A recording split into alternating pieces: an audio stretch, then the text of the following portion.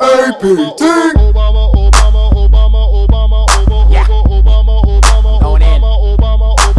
Call him president, he's the next new president. He is senator from Illinois. Yeah, his criteria compared to John McCain. Hey everybody, it's your boy Aaron P. Taylor, aka A.P.T. Back once again.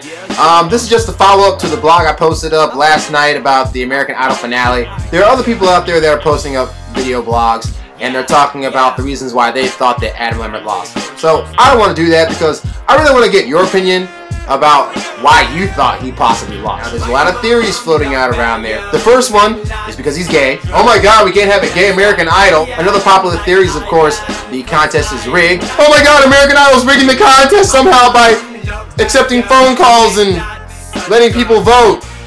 Those bastards. Another popular theory is that everybody assumed that Adam was already going to win, so people that were rooting for him didn't feel the need to vote because they thought that other people already would vote him. How many times has that worked in the past?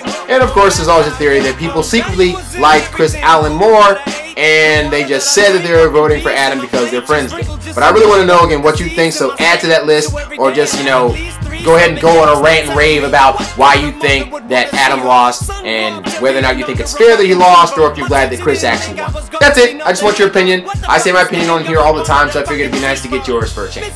So let me know what's up, and I'll do a video response to this video later on. Alright, peace out.